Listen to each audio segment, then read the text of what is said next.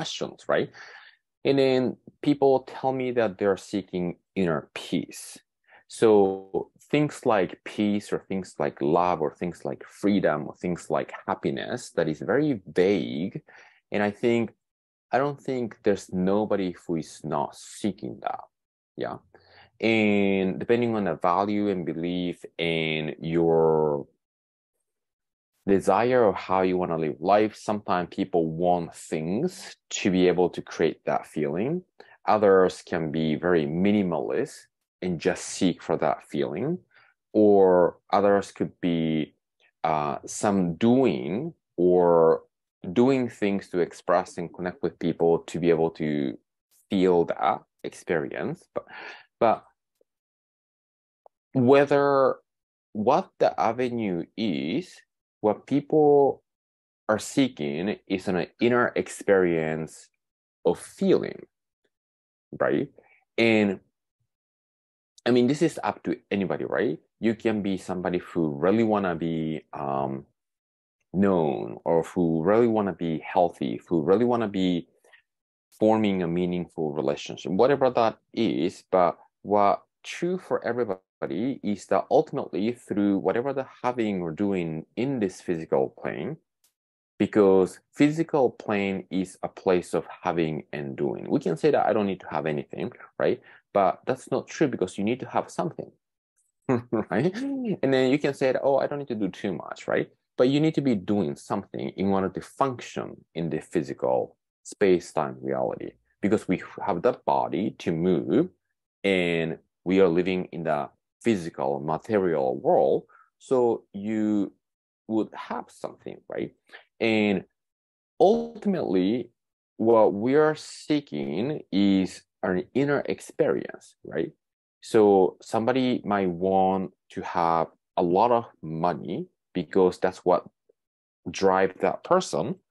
But having that a lot of money might allow people to do a lot of stuff. But ultimately, what people are seeking is a sense of freedom, sense of peace, sense of love, sense of happiness, all that, right? You might be somebody who don't need a lot of stuff, but to be able to live a simple life. But you might be somebody who is seeking deep connection, right? Why are we seeking deep connection? Because the same reason. So ultimately, through the having and doing the physical life, which could be different degrees based on your desire, what people are commonly, universally, globally seeking is to create a feeling of happiness, feeling of freedom, feeling of peace, feeling of love. And the reason for that is because that is who we are. That's why the inner fundamental desire is to seek for that which who we already are. And then how do we access that? If we, I mean, even what do we mean by accessing who we already are, right? It means that to actually remove all the things that we are not. So in the inner peace chapter, right? The reason that I'm so excited about until the wall turned into a fire color is because this chapter 6 presents the fifth agreement. Yeah.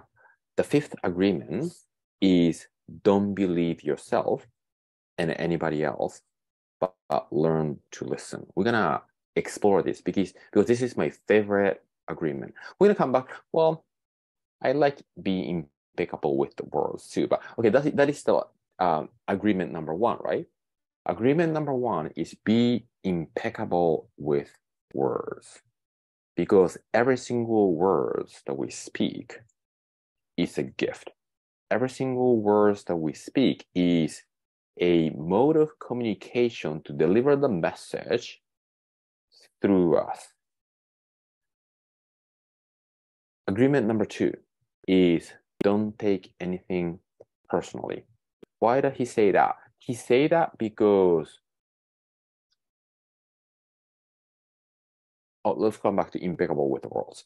The reason that he say be impeccable with words is because words nourishes us, and also words makes us suffer. Yeah.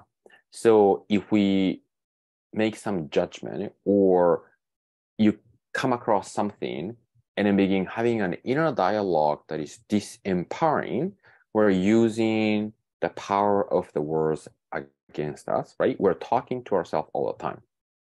So if we're talking to ourselves all the time, and that constant talk is creating the model of the world, and that's like a chicken and an egg, right?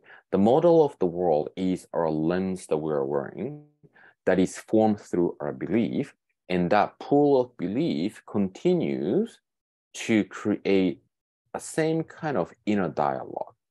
Now, if we are all doing that, it means that others are all doing that as well. That's why don't take anything personally. Is whatever that somebody tells us is based on their model of the world, and it has zero to do with us. Let's say if somebody says, and you didn't like it, or sometimes people say, that hurt me. Nobody can hurt us but ourselves. Because what's happening in the specific moment when somebody says to us and then we felt hurtful is that somebody said something and then we heard what they said, and then we interpret the way that we perceive the world and ourselves, and then we start forming the image, we start forming the meaning, we start forming the feeling, and you are saying that you hurt, right? So nobody can enter into your perception and choose, boom, I'm going to press this button for you to feel something, right? We can only press the button inside. Then the other person who is saying that is saying based on their belief. So the simple analogy that I like to make is that when two people are talking, there are actually four people in it, right? There are two people in each person. So don't make any assumption is related to this, right? When somebody says something or somebody is doing something, like we have this interpretation and the experience in our mind based on our perception, and the perception and the interpretation, and also false expectation. We start worrying about something, or we start thinking about the worst case scenario, or we start assuming that this person is not liking me, or this person, what, all the things, right? That comes from our past, present, full story of how we see ourselves, the world, and life, right? That's why he said don't make an assumption. Now, agreement 4 is do your best. I mean, that sounds like a simple thing, right? But doing your best, the way that I like to take the most that benefited me is to really understand that everyone is doing the best at the level of awareness that they're in. So when somebody right next to you is super rude and super mean, that person is doing the best. And if you reacted to that and frustrated that, you are just doing the best, right? And then sometimes best is to not to have those stuff. We have an idea of what best is. And then people start saying, oh, that shouldn't be the best. I could have done it better. He could have done it better. She should have done it better. All of us could have done it better, right? But if you could have done it better, you would have done it, but you didn't do it. So you did the best at the level of the awareness you are in. That's what it means. So what this is liberating is that when you come across something mean or whatever, frustrating or rude, you can just look at it, oh, this person is doing the best right now, right? And then just looking at that situation that way, kind of start creating that frustration. Yeah. So those are like a little revisiting of the agreement number 1 and number 4, right?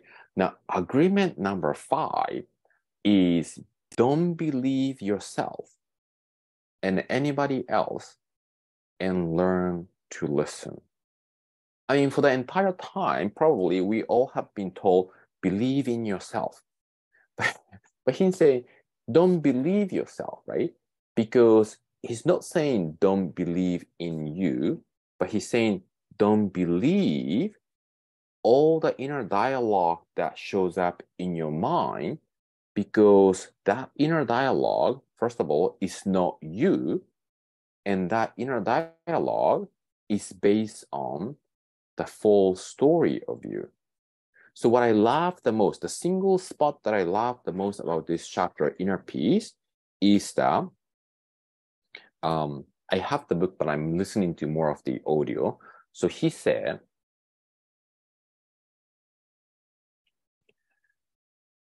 if you are the one who is talking that lie, who is listening?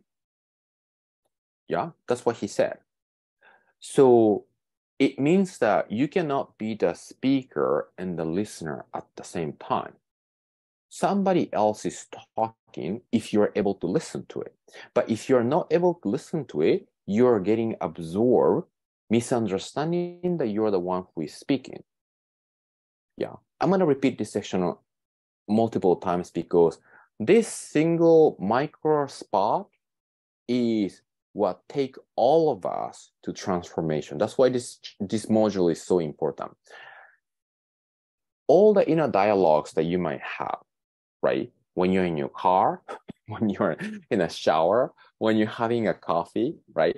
Inner dialogue, I don't know how many, I don't remember the number of thoughts that we think, but I present it in the morning, and I'm not too much of the matrix data person, but it's been told that 70% of the thoughts that we think are negative, 90% of the thoughts that we thought yesterday, we think today, right? So all the inner dialogue, there's a lot of inner dialogues in your head, right? You see something, and in the next moment, you're talking to yourself something, right? And I found that there's different levels in the volumes and the clarity in the inner dialogue. Something that boom comes right in front of you, or something that kind of, bubbling up in the back of the head, like a whispering quieter inner dialogue, right? So if we learn to listen, learning to listen means that you become the full observant and the noticer of the voice in the head. When you become the observant, noticer, and the listener of the voice in your head, what that does is that you realize, oh, there's a voice here that's coming up. I'm listening. Who is talking? But if we are not listening, we misunderstand and assume that I'm the one who is talking to myself. I'm the one who is repeating the voice. Yeah. This is a huge key where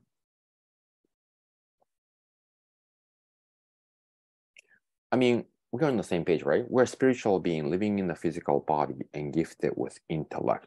Intellectual mind is the conversation that we're having. Yeah. And sometimes in the manifestation place, there is in an energetics healing space, there is this terminology called, I don't know how this emerged,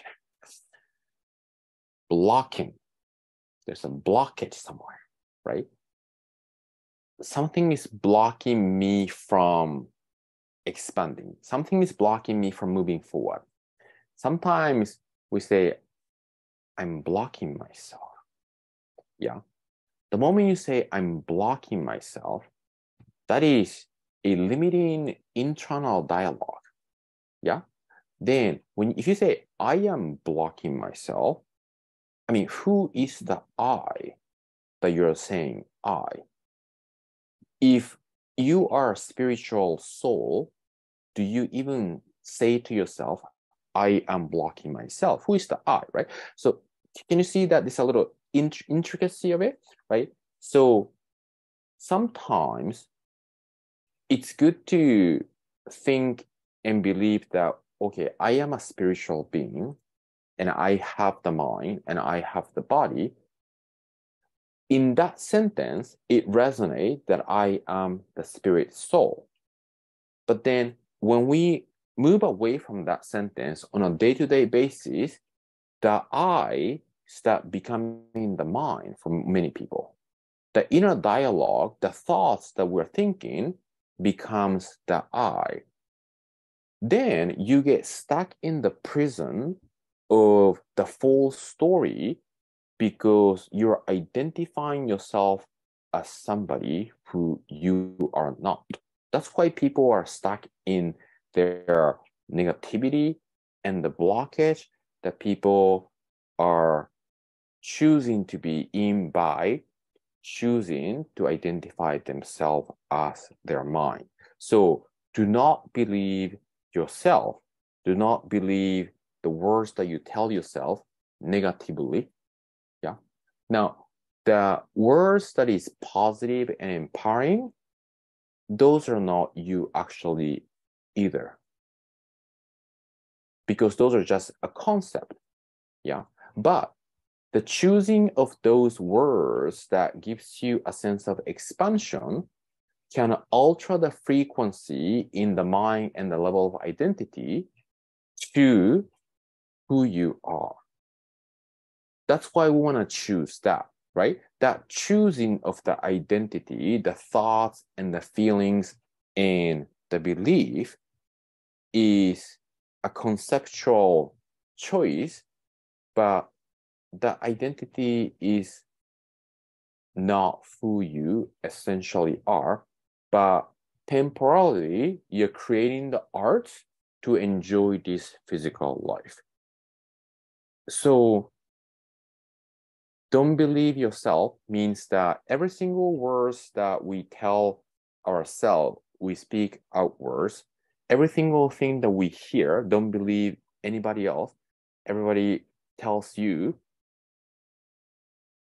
If you don't like it, if that doesn't makes us feel expansive, it means that it's coming from the full story. It's that simple.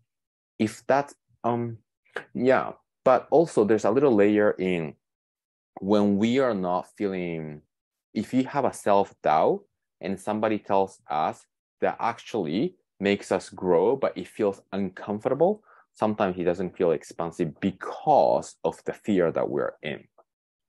Yeah. But simple, if you make it simple, if everything that allows us to feel expansive is what we want to take, and anything that makes us feel contracted or resistant, we want to really learn to listen. And then by learning to listen, this is what he said though. Don't believe yourself. Don't believe anybody else, but learn to listen. And just by learning to listening, you will discover the inner peace.